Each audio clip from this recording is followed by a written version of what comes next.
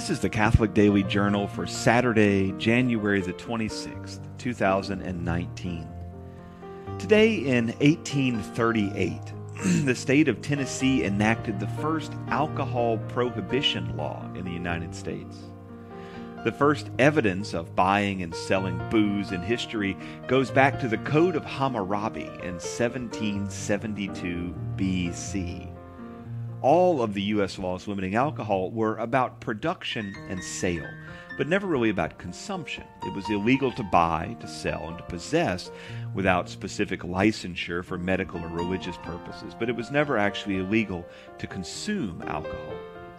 The Prohibition era in the United States is associated typically with the 1920s, but it lasted in various parts of the Bible Belt until very, very recently. In fact, the small city of Pineville, Louisiana is still dry as of 2019.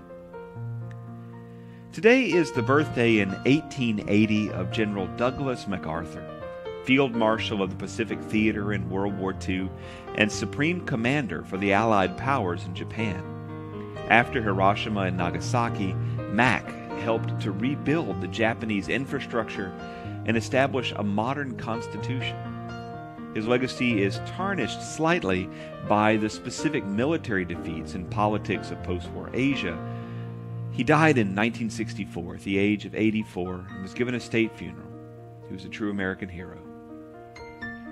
Today is also the birthday in 1905 of Maria von Trapp.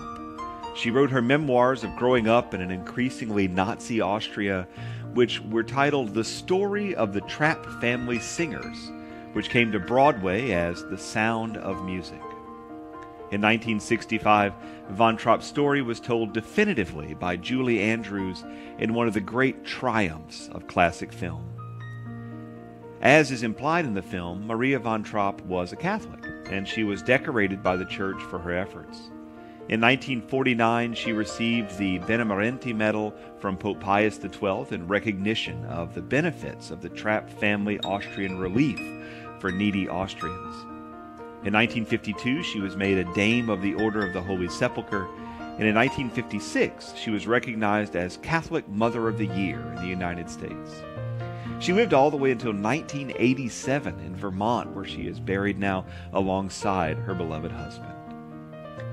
And finally, today is Australia Day down under. Today in 1788, the first fleet of British ships landed at Port Jackson, New South Wales, and the flag of Great Britain at Sydney Cove was raised by Governor Arthur Phillip. The day is celebrated with a national day off work, with the announcement of royal honors, and with the Australian of the Year award. This year's joint recipients are Craig Shallon and Richard Harris, cave divers who were instrumental in the rescue of the football team from the flooded cave in Thailand last year. Congratulations to those excellent Australians, and happy Australia Day to all of our friends down under. The Catholic Daily Journal is supported by listeners like you. For more information, visit CatholicUnderground.com. Until next time, be on the lookout for the Lord at work in your life.